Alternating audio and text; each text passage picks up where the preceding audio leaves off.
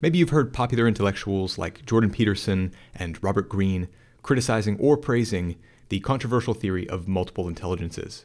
In this episode, we're covering the 7 key ideas from the definitive book on the topic, Frames of Mind by Howard Gardner. And if you are the sort of person who wants to be great at something, the sort of person who reads books like Outliers by Malcolm Gladwell or Mastery by Robert Greene, but you don't have a clear sense of what craft or field is best to pursue, then this will be useful to you. You can look at multiple intelligences as a framework that helps you to understand your particular inclinations. With awareness of your inclinations, you can select the craft or field where you are most likely to build a positive feedback loop of successes building on successes. If you are in doubt about whether or not to explore your own combination of multiple intelligences, Howard Gardner makes a helpful point at the end of his book. He says that many people push back at the idea of spending a few hours exploring different intelligences in order to figure out what they're inclined to, when they can knock out an IQ test in just a few minutes. But his counterpoint is that the value of a few hours spent exploring your unique profile of intelligences will pay dividends over the course of 10,000 hours or more of practice, education, and work. And here's a metaphor to consider. When I was in the US Navy's flight school, the most failed class was navigation. And the reason that navigation was so stressed was because if your navigation with an aircraft is off by 1 degree, you could land in the wrong city, or you could cross into another country's airspace. So it was crucial to get your aim just right. In the course of your career, you want to get your aim just right to be confident that you will also land in the right place. So if you want to deploy your time, money, and energy in the way that gives you the best chance to become a master of your craft, this episode is for you. 1. Linguistic Intelligence. Howard Gardner has found that the most studied intelligence is linguistic intelligence. Language is the basis of so much in life, including how most knowledge is transmitted and advanced. Gardner's primary example of a person with linguistic intelligence is the poet, with their incredible sensitivity to things like the sounds and meanings of words. But Gardner points out that although many of us are not poets, we possess in some degree these same sensitivities, because this intelligence is the most widely shared across all humans.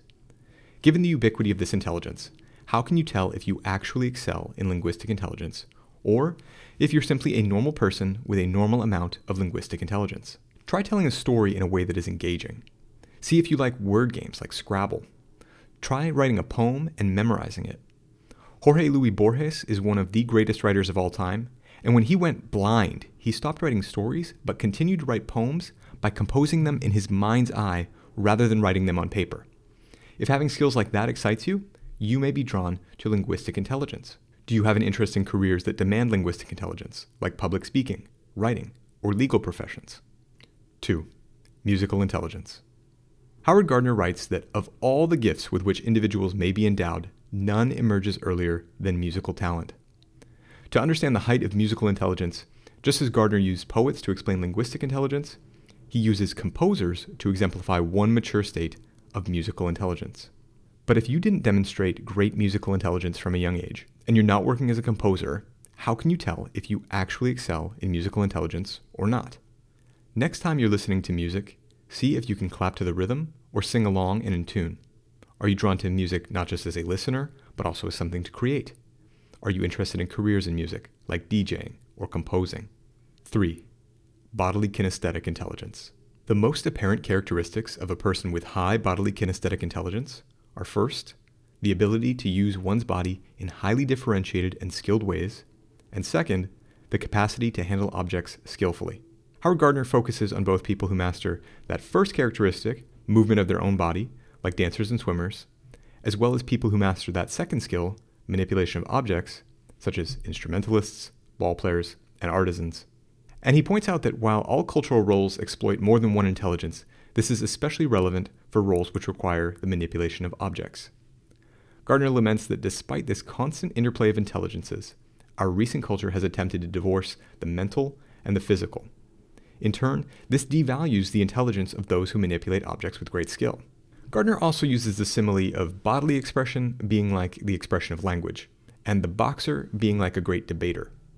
Gardner says that the boxer is essentially trying to express himself in a dialogue with wit, style, and aesthetic that overwhelms his opponent and impresses his judges.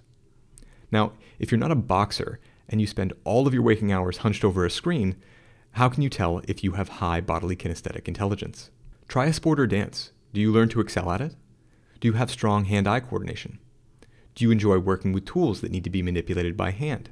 Are you interested in careers like acting, construction, or sculpting? 4. Intrapersonal intelligence. Gardner starts this section by attempting to explain the history of a difficult topic, the sense of self.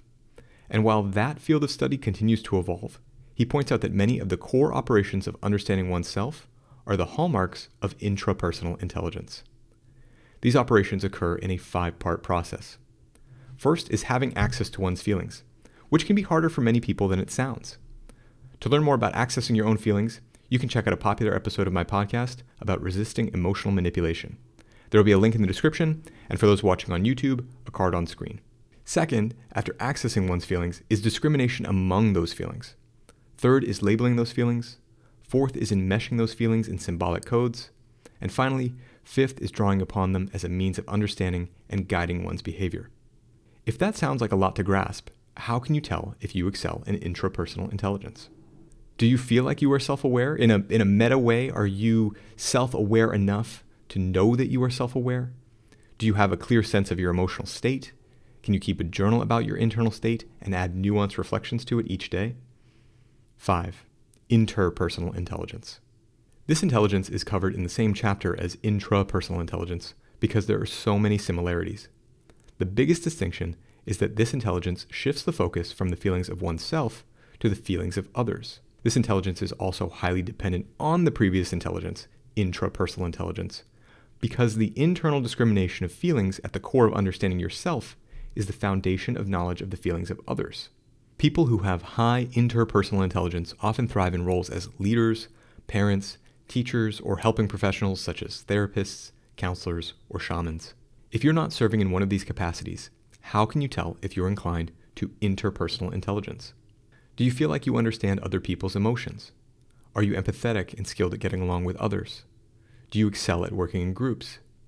Can you read other people's thoughts and body language? Do you like engaging in group activities or volunteering for community service? 6. Spatial intelligence. To grasp the nature of spatial intelligence, Gardner suggests that his readers consider the tests used by investigators in that field. If you're watching this on video, we'll show an example on screen, but the test is to look at one image of overlapping circles, then to look at a set of 4 similar images and select the exact match from that set. Tests like this challenge the most basic operation of spatial intelligence, the ability to perceive a form or object.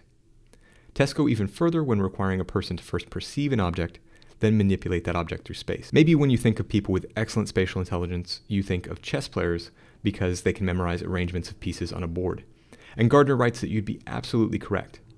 An amateur chess champion recently told me that he doesn't actually memorize the pieces on the board, but clusters of pieces and their relationships to other clusters on the board. But if you're not a chess player and haven't been tested on perception of objects, how can you tell if you are high in spatial intelligence? Look at the roles you play when moving through space. When you're moving about with a group of people, are you the one they look to for navigation? Do you have a good sense of direction? Are you drawn to work that involves space, such as architecture, photography, or design? Do you like to do puzzles? Do you identify with great designers like Leonardo da Vinci or Steve Jobs? Can you apply spatial metaphors to other ideas, like the way Freud saw the unconscious mind as being like the submerged part of an iceberg? You can also try drawing out some notes in a mind map and seeing how that works for you. 7. Logical mathematical intelligence. Gardner writes about 2 crucial abilities in using this intelligence. First is the ability to recall and use a proposition. And while this recall would seem to demand a great memory, it turns out that people high in this intelligence are actually guided more by powers of reason than powers of memory. This is related to the second ability, which is the appreciation of the nature of the links between propositions. If the reasoning behind a proposition cannot be grasped, then a person is forced to lean on his literal, verbal memory. So in either ability, recall of propositions or linking propositions, it is strong reasoning that supports what looks like a strong memory. But if you haven't formally tested your abilities of logic, how can you tell if this is the intelligence for you? You've probably had to do math most of your life. Do you feel that you were good at it? Are you a strong conceptual thinker? Are you drawn to careers like being a scientist, inventor, or computer programmer? Do you like logic and pattern games like Sudoku? Do you like to organize collections? Can you find patterns in poetry or music? Do you identify with people high in this intelligence like Nikola Tesla or Bill Gates? Okay, You probably found that some of these intelligences resonated with you.